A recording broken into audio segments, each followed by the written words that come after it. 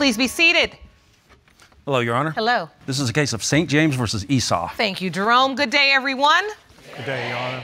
Miss St. James, you claim for the first 33 years of your life, you were a daddy's girl from early childhood all the way through your dad walking you down the aisle.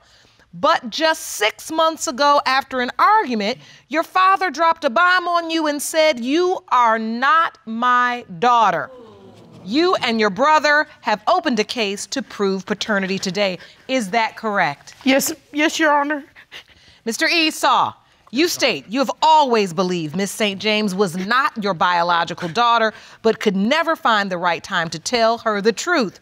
You state this 33-year-old secret has been haunting you for way too long, and you are ready for the truth to set you free. Is that correct? Yes, Your Honor. Miss St. James. Yes, Your Honor. Tell the court what happened 6 months ago. I wrote my dad a letter right before Christmas, a couple of weeks before Christmas, just telling him how I felt about him not being in his grandchildren's lives and how he's not being the father that we need since we lost our mother at a young age.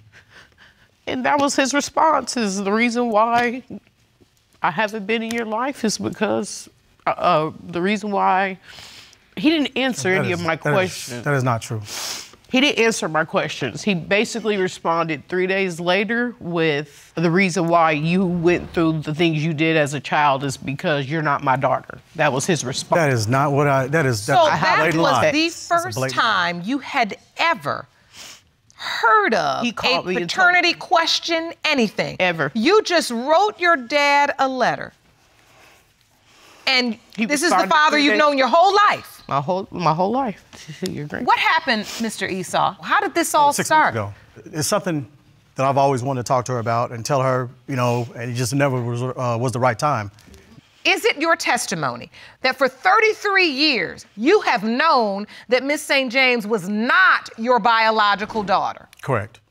Yes, Your Honor. What did her mother tell you? She just basically told me she was pregnant. This was not something you knew for certain? No, not 100%. I mean, it wasn't 100%, but you know, the that's why doctors, he shouldn't have never said anything. That's why he shouldn't have did this to me. I've been through so much stress and anxiety timelines because haven't of matched what up this has happened. Based on the you doctor. You don't do that. I went to his house every summer, Christmas. You couldn't have me swabbed. You couldn't do anything. All these years, I'm 33 years old. It seems, I mean, I understand your stress, Miss St. James. I can see it in your eyes, and it truly is palpable. My heart. Tell the court, what has this 6 months been like? I've been throwing up every day. I have anxiety. I have stress. I have an autistic son that I'm trying to raise. I've been just, ever since, I can't eat. I'm losing weight. I'm just torn apart. He's just trying to kill me, I guess. I don't know. I feel like I'm gonna die. Oh, honey. Of heartbreak. Oh, honey. So this has completely rocked you to the core. Yes, it has. Because you felt like whether the relationship was good or bad, you knew that families go through ups and downs, but you believe you had your daddy and you knew who he was. And my dad, and the letter that I wrote him had nothing to do with my childhood. He kept texting me, "I'm gonna write you and tell you about," I said, "Why you wanna tell me about my childhood? I'm grown now, what are you talking about my childhood? I'm asking you why you're not in our lives today." And he says to me, "I'm gonna call you in a few and let you know why." And he did. I'm not your dad. Let me be clear. Did you say to your daughter, "I am not your biological father," or did you say, "I may not be"? He said, "I'm not." I'm not, and I explained to her why. And it he wasn't also a mean offered way. two more men that could possibly be my father. And Mr. Esaw, I want to be clear. Miss St. James' mother, she's always talked to you about you being the father. Correct. And she never wavered on the fact that you were my whole life. the biological father. Correct. What was your relationship with her mother? Can you take us back? From the beginning, she transferred into the school that I was going to. I seen her that morning, and, you know, she looked good. So I'm like, well, you know, everybody's kind of like, wow, who's that? And I asked her if she wanted to go to the party, and she said yes. Picked her up, and, you know, we, you know, that's when I first had you know, had sex. And it just kind of went on from there. you know. And so you started a relationship. Yes, yes. Okay, and so take me to the pregnancy. When her mom found out she was pregnant, were you told? She told me, yes. And so take me back to that time. Basically, she told me she was pregnant, and I'm like, okay. You know, you're 18, you're like, okay. Like, wow. You know, you don't really know how to really react, but I was like, okay, wow, she's pregnant. And it wasn't until the doctor told her how far along she was, and doing the math, it was, you know, before me. And, you know, so it wasn't like she was cheating on me, because we had just started. She was already pregnant prior to us meeting. That was what you believed at the outset. As soon as she told you she was pregnant, you did the math in your mind and said she must have been pregnant before she met me. Not right away. I mean, that's nothing you think about right away, because she's telling you she's pregnant. There's other emotions going on. If you want more episodes of Paternity Court, make sure to subscribe and click on the notification bell. But at some point, Mr. Esaw, you continue a relationship with her mother because you all end up having her brother, KJ. Right, later on, yes. They got married after I was born. He named me. How huge could the doubt have been if you ended up continuing the relationship, getting married, having another child? What's happening here? You know, one of the things, also talking to my mom, you know, and she explained the time frames. Okay, she sat down and talked to me and was like, okay, when did this happen? When did that happen? When did this happen? And he probably told her whatever she needed to hear. And what the doctor said. All right, and your mother is here. I would like to hear from you, ma'am. Please stand. Okay. Step up to the podium and state your name for the court. Helene Reese. Ms. Reese, thank you for joining us today. I would like to know, how is it that you determined that there was truly a doubt surrounding the paternity of Miss St. James? And what did you convey to your son about that doubt? She and her mom came to my house with this piece of paper that had terminations could be done through 24 weeks in California and through 20 weeks or something like that in Colorado. So when I looked at this piece of paper and when I talked with him later, I asked him, when was he first intimate with her? And what did your son tell you? He told me that it was right before Valentine's Day. And based on what he told me, I said, okay, this should not be 20 weeks. So you asked your son, when did you meet this young woman? Right. And what date did you become intimate? Your son gave you the date, and you determined through the paperwork the window of conception was before when your son claimed he even met Miss St. James' mother. So then for the past 33 years, you've been grandmother. You've been that. Yes. And once your son married Miss St. James' mother, they went on to have a family, another son. Yes. You're the grandmother. Yes. Mr. Esaw, KJ, I want to hear from you because I know this is difficult testimony and your sister is very emotional and we understand why. This is not easy. Your entire life, were you ever told anything different, that your father was not your sister's biological father? Through my whole life, I thought that Jasmine was my sister. We were the only ones that came from my mom and him. So that's all I've known, him being my father. So to get this news like this is just, you know, it's just it's hurting as far as, you know, the allegations put upon my mother. Yes. You know, it's just like, you know, why now? You had so many other opportunities, you know, and it just feels like that this is out of spite. It feels like this is out of anger because of the words that she said to him, you know, bothered him. And so you believe that truly your father doesn't have any reason to doubt your sister. You believe this is maybe out of anger because she challenged him about his level of involvement in the family and basically said, I need you to do better. Definitely, and he didn't take that very well. And you have never heard anybody say that Mr. Esaw, your father is not your sister's biological father. Well, my dad did call me one time in 2009. He had a little liquor in him, and he was crying, and he said that Jasmine might not be his. And what did you say? I said, what? What are you talking about? What are you talking about? And then he called him back and told him I was drunk, and he didn't mean what he said. Did you call back the next day, Mr. Esaw, and say, I'm sorry, I was drunk, I didn't mean what I said? I did. So... I was in my emotions. You know, there's those moments where they say, you know, a drunk man's words are a sober man's thoughts.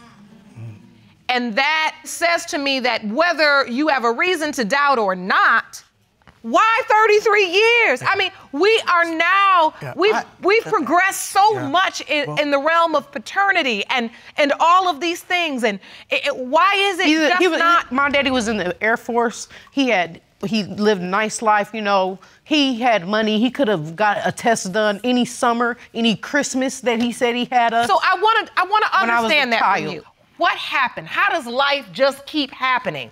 It's hard. Like I said, it's the hardest thing I've ever had to do in my life, and it's hard. I mean, it's never the right time. I always had, and I take full responsibility for that because I should have. And I've told her that many times. Yes, I should have. Your mom should have. Your mom was gone. It was my responsibility. Yeah, and I should have. But there's never the right time. You know, it's like I said. I always made excuses because it was so hard to do. I've always made, like she said, she's a daddy's girl. That was like I said, one of the hardest things I've had to ever do in my life. I always made excuses. Well, it's a birthday coming up. Here's a holiday coming up here. And I always made excuses because it was hard for me to do. I didn't know how to do it. So, Miss St. James, what are your hopes for today? Your father, he's walked you down the aisle. You said you're a daddy's girl. This has been... He better not be my daddy. The last 6 months have been hell. Hell on earth for me since December 8th or whatever day it was that you decided to say you're not my daddy no more. If you don't want to be my daddy, you don't have to be. Jim, tell the truth about how I told you. You're making it sound like I just came out and said, I'm not your daddy. You said, I'm not your father, just like that. That's okay, just on the phone. I just picked up the phone and said, you're not my father. You said, I have something to tell you. I'm not your daddy. And I said, you're lying. We look just alike. We both have booty chins. You said, I'm not the only person with the booty chin. The other guys got booty chins too. I went looking for both of the men. That is not how I told you. I found one of them. And he said that my mom and dad told him that he didn't need to worry about it because I was his child. So you actually went to find one of the other potential fathers. I found one of them. And that man told you. No, his son told me because I didn't talk to him. I talked to his son. Okay, so you talked to the son, and the son of this man said that my father was told years ago that he didn't have anything to worry about. Mr. Esaw was your biological father. That's what that man told which then his reaffirmed son. What you had been told. Yep. So the truth is, nobody really knows. There has been a paternity secret brewing for over 3 decades. And nobody really knows the truth. And nobody can even understand how I feel and what I've been through. Like, I don't have enough stress. I lost my mother when I was 18 years old. I'm raising a son with autism. And me, whether he's my father or not, had nothing to do with the letter that I wrote. So why are you telling me to answer the questions in the letter? Miss St. James? And I did. No, you did not. Miss St. James, have you prepared yourself for these results today? Yes, I have. I'm ready. You're ready? I'm ready. Because I have the truth for you. I need the truth. As you stand here in this moment, do you still believe Mr. Esaw is your biological father? I do. You do. Jerome, let's get the truth. These results were prepared by DNA Diagnostics, and they read as follows. In the case of St. James versus Esaw, when it comes to 33-year-old Jasmine St. James, it has been determined by this court. Mr. Esaw. Yes, Your Honor. You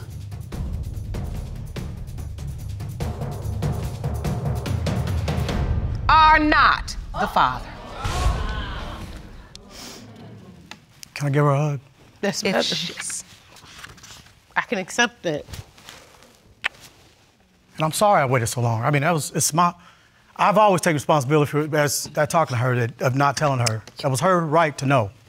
And I should have told her, she should have been told a long time ago, not when she's 33 years old. But you'll never understand how hard that is. It truly is why we do this, because we want people to have the truth. Can you tell the court in this moment just what are you feeling? What are you thinking? What do you need? I need my mama. I need my mama. That's all I need. I can't get no answers without her. Only she knows who she slept with. Only she knows who she was with.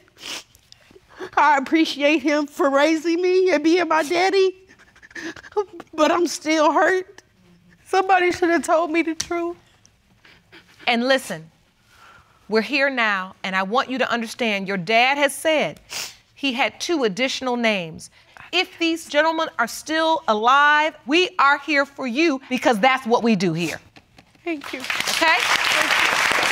So I don't want you to think all is lost because you still have your family and now you got me and my staff. Do you understand? So this is not over. And I've told Jasmine, no matter what comes out in this court, that she's always going to be my first grandchild, and I'm still her grandmother. All right, I'm going to send you off to Dr. Jeff, and I wish you all the very best. Continue to stand by your sister. She needs you even more now, all right? I wish you all the very best. Court is adjourned.